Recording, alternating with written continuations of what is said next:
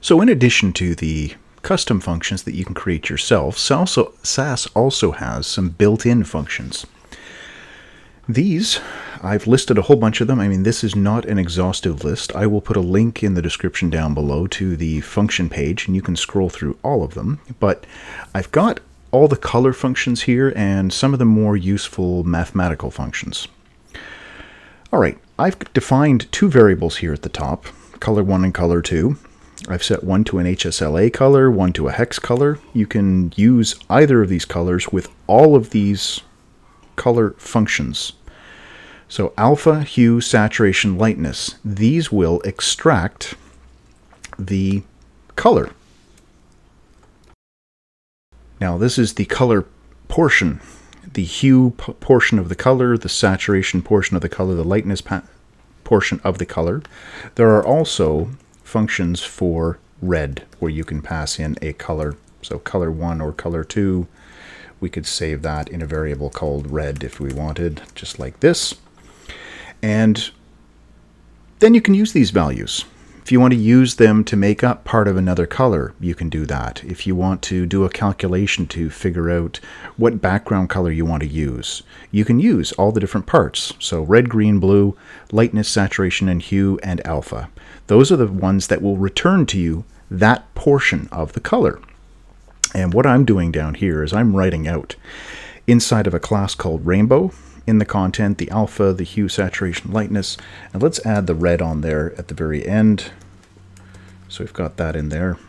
And then if I jump over into my CSS file, there we are. So the red portion, that's a 64. And that would be the RGB, that's the decimal version.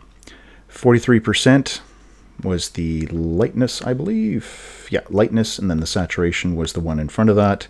37% is the saturation, 123 degrees is the hue, and 0.9, that is the alpha. So this is the output of this rainbow class, all these different color functions right here. This is the output that I'm getting from all of them. So let's take a look at those.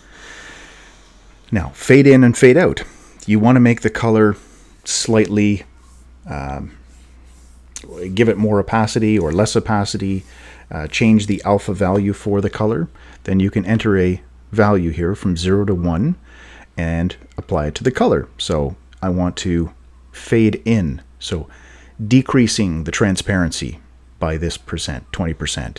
This is increasing the transparency by 30%, fade out. So something that's fading in or fading out. You can understand that, I'm sure.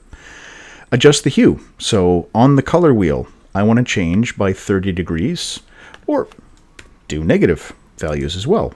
So I'm adjusting the hue by negative 30 degrees.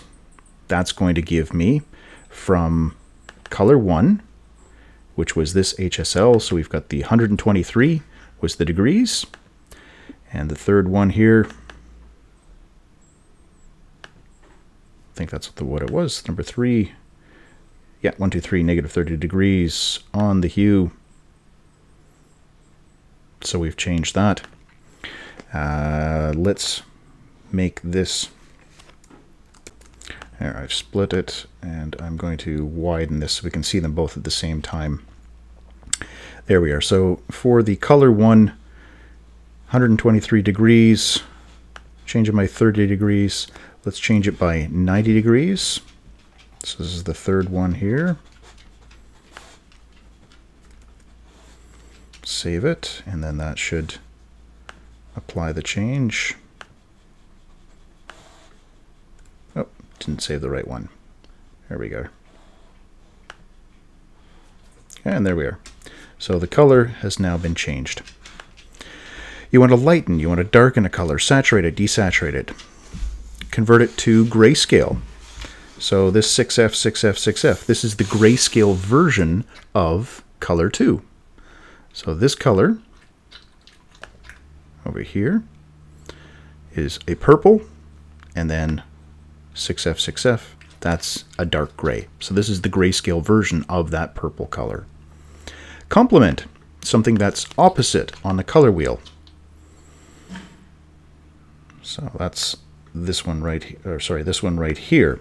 This is the complement to the color The green is opposite that purple on the color wheel.